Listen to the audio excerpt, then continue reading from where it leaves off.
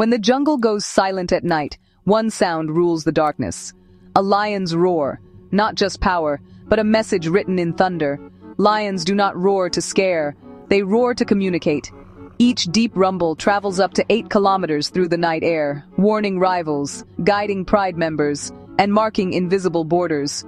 The secret lies in their vocal folds. Flat, square-shaped chords that let air vibrate with massive force, but little effort.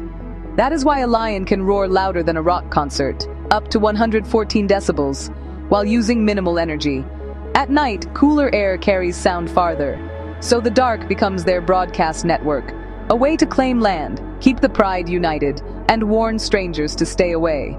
So the next time you hear a lion's roar under the stars, remember, it is nature speaking in its oldest language.